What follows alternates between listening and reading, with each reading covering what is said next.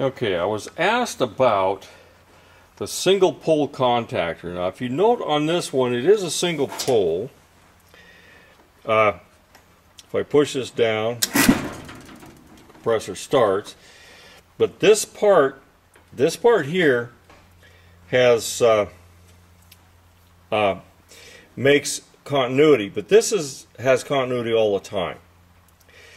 So, if I wanted to run a crankcase heater in one of these things, and this one actually came out with a crankcase heater, it's not there anymore, but and I've got something to simulate it. But the crankcase heater is wired across these two contacts right here. Now it's a 240 volt heater, and it will not be on when the unit's running.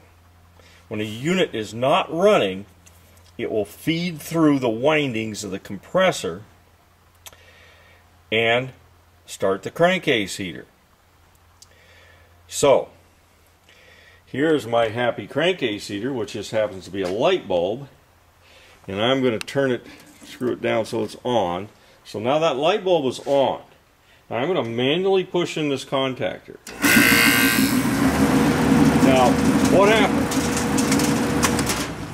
Okay, the crankcase heater de-energized when the compressor came on because it's now on one side of the line. Okay, the way it is right now, it's feeding through the windings of the compressor and it's running. Let's see if we can get all these things in together. Now here I am manually pushing in the contactor, and it shuts it off. Once I turn the contactor off, it comes back on. I'm going to do a little wiring diagram of that too, so you can see it in that way. But remember, this is the crankcase heater is wired across these terminals. Okay, here's a simplified diagram of the wiring to wire that crankcase heater. Now, if you notice, the two vertical lines are the 240 volt lines coming in. The contactor is a single pole contactor. Those are the contacts there. And if they close, they go to the compressor and start the compressor. Okay. If you look at that crankcase heater, now it's wired across those open switches. So power will go from the 240 on the left through the crankcase heater, through the windings in the compressor, and back to the other side of 240.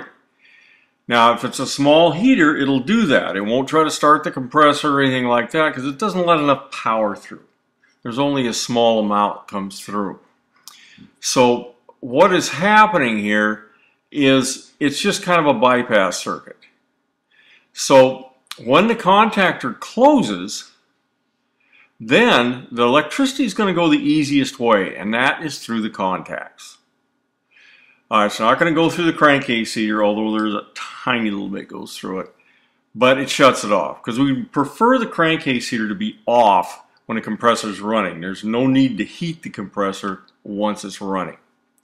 Now, one of the things I wanted to talk to you about was if you replace this contactor and you put a double pole contactor in there, you need to bypass the one set of contacts. Otherwise, the crankcase heater won't work because there will be in 240 volt lines on both sides, there's going to be open contacts so it doesn't go anyplace.